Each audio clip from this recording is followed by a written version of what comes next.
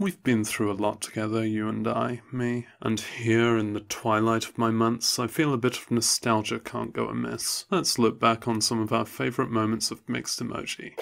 I'll never forget that Easter episode when I looked at the men with bunny ears partying. Next, it's men with bunny ears partying. Sometimes you have to drag one leg across the floor a bit, like when it's longer than your other one. Men just don't know how to put headbands on, huh? The fact that these guys look to be identical twins brings extra considerations to the ass-groping we have going on here. This guy's like when you misread the homework assignment but decide to wing it on confidence anyway. Emoji 1 gets this. Who can forget the fruits episode when I looked at every available fruit emoji that exists for you to select from a comprehensive set of fruit emoji designs based on types of fruit?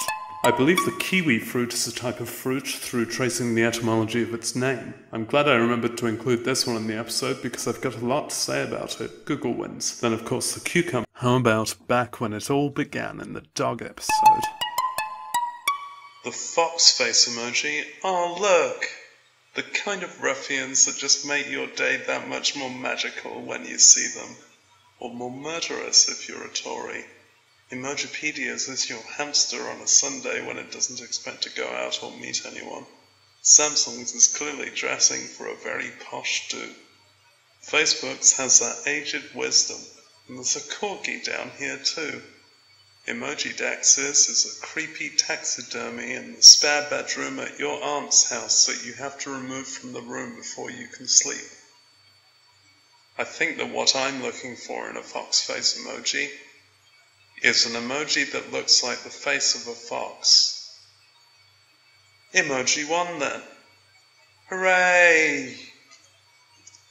I've grown a lot since then. Wait, sorry, no, I meant decayed. Oh, and there was that musical extravaganza episode that was obviously worth the effort of making. Drums are really kind of boring. I've got nothing else to say, Emojipedia.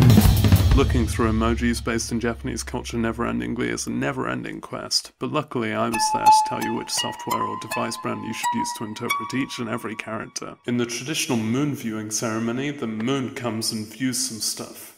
Perhaps a shrine of golf balls and banana slugs you've set up for it. If it is pleased with your offerings, it will stop doing a horrible judging look at you for a fortnight. Emoji 1. One of the strengths of this show is its relatable categories, like that time I looked at fighting. The left-facing fist can look more like a glove than a hand. I'm fisting myself right now just to see which one compares best, and it's the wrist-based limpness on this Facebook one that fits best. Oh, and there was my extensive episode on flags. My particular favourite was the flag of Mongolia.